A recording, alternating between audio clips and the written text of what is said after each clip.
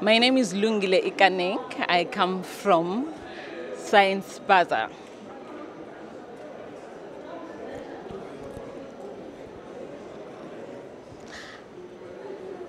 I'm here because I'm passionate about getting all the information that the young people they are looking for and they do not have access to.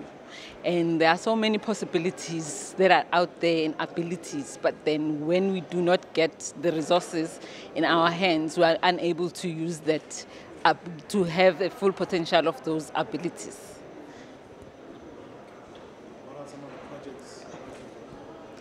Some of the projects that we have is at Science Spaza Space, where it's a magazine that gets to children in school. We target ages from grade 6 to grade 10. And what happens is that we give them the resources because they are unable to get from the internet or from the network themselves. So what we have them delivered to them, and they work in science clubs in school. So they get activities and they are able to explore their everyday lives and be able to relate that into science. And the other one is called Hip Hop U.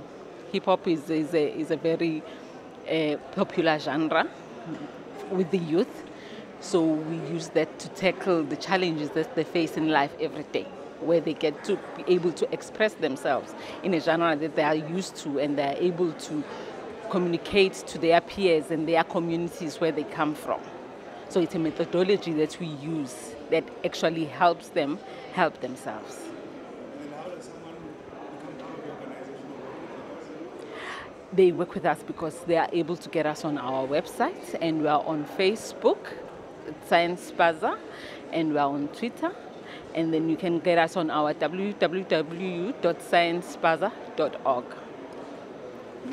Thank you.